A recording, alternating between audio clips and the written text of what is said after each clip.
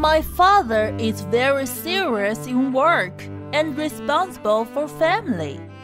One night I woke up and I saw he was carving some very interesting wax moose. It was very attractive. Since then, I began to be interested in jewelry design.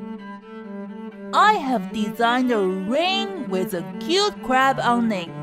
Once I felt something was in my eye, so I touched it with my hand. The crab claws were so sharp and shaved my eyelids, and my hand was held there. My father helped to remove it gently. Then we talked about flattening the claws by drawing it on paper, but it did not look good. I wanted to give up. My father told me, one failure means nothing, and practice makes perfect.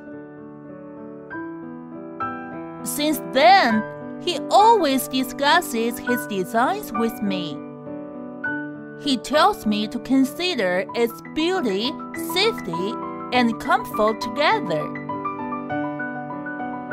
My father is always my role model. And I believe I will become an excellent jewelry designer like him in the future by working hard.